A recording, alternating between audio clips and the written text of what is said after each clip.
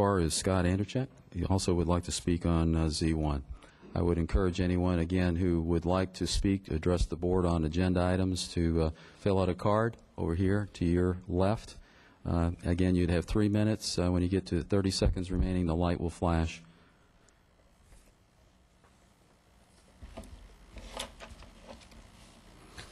Good morning, Mr. Chairman, Commissioners. Good morning.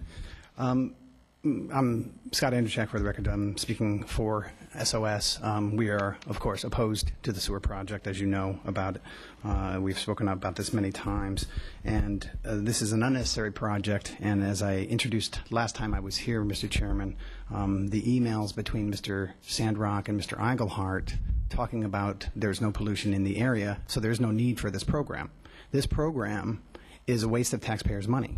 If we're going to have this program, you should have a reason for the sewers. You have no reason. The emails I introduced last time, internal emails between Mr. Sandrock and Mr. Eigelhart stating that there is no pollution in the Spring Lake area, proves there is no need for this hardship program. I'm sorry, I don't mean to interrupt you, sir. Mr. Andrzejczyk, please. I understand. If you want to speak towards the entire program relative at the end of the meeting, you can go into those other subjects that you're concerned about. This specific item is related to the hardship program, the rebate. So if you could focus on that, I'd really appreciate it. And again, if you want to speak at the end about things in general, that's fine. Okay, I stopped the clock, so you still have. I appreciate you stopping my clock, sir, and please don't start it.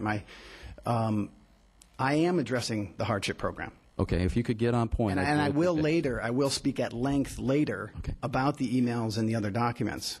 But everything I'm talking about now is tied to the hardship program. Okay, well, you get on point, sir. I appreciate it. Okay, so I'm sorry, could you, Yeah, we're ready to go. You took away the clock, sir. I don't know how much time I have. About Could you just tell me how 30 much time I have? seconds. I'm sorry? 2:30.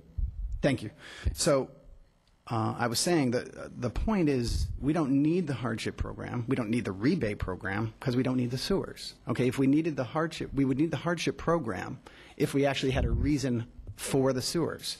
The documents that I've given to you, and we've spoken to you about this before, sir, prove from Mr. Eigelhart's own words, not my words, not SOS's words, is Mr. Eigelhart saying there is no pollution in the harbor. So we are wasting taxpayers' money building a sewer system that we do not need, and the residents do not want. So if you talk, I mean, there's many things in this hardship document. I mean, we appreciate your folks saying, you know, we're going to try to help out the public, et cetera. But basically what you're doing is you're spending, I don't know how many millions of dollars over the next 20 years for a hardship program, sir, that we do not need. And so that is our problem with this. This is government waste and abuse in our eyes. And if you had a reason for the sewer, we introduced how many documents in this room, Mr. Chairman, proving from the University of South Florida Water Atlas and other documents proving there is no pollution in the harbor from the septic systems. We have proven this indisputably.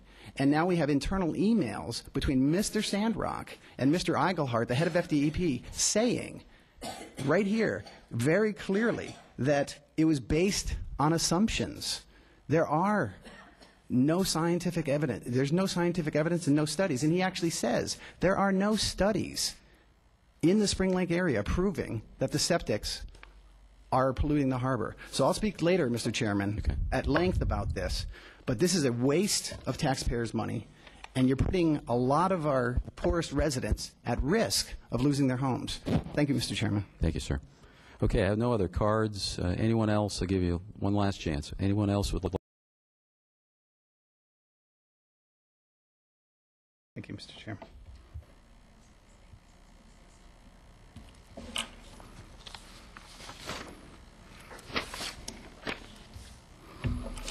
Scott Andrzejczyk again.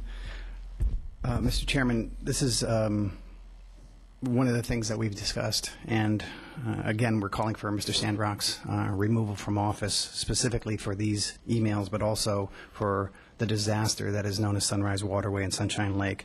I'd like to go back again, Mr. Chairman, to these emails between Mr. Sandrock and Mr. Eigelhart. Okay, now this was 3 months after the interview with NBC2 News, where a lot of us are just saying he flat out lied and he was caught about the consent order. He mentions 5 times to Mr. Eigelhart he wants the consent. He wants them to say that we're under this consent order. Of course, there was no consent order, okay? So one of the things in here that I found most interesting from Mr. Eigelhart was that he says very clearly, there is no specific study of the area to be sewered, and credit was based on assumptions.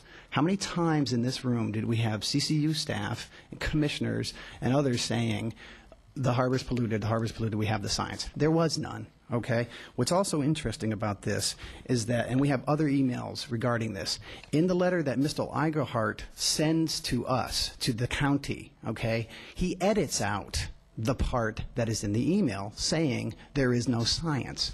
Mr. Sandrock has him put this on a letterhead, making it look all pretty and official, and I can prove this because I have other emails between Mr. Sandrock and Mr. Eigelhart deliberately manipulating this letter to look like FDEP is 100% behind and that we have to do this. But here in Mr. Eigelhart's own letter, he says very clearly, when it's just privately between Mr. Sandrock and Mr. Eigelhart, he says very clearly, there is not a specific study from the area to be sewered. Then Mr. Sandrock manipulates a panel of experts here in front of us where you had 5.5 hours of public testimony saying you have no science.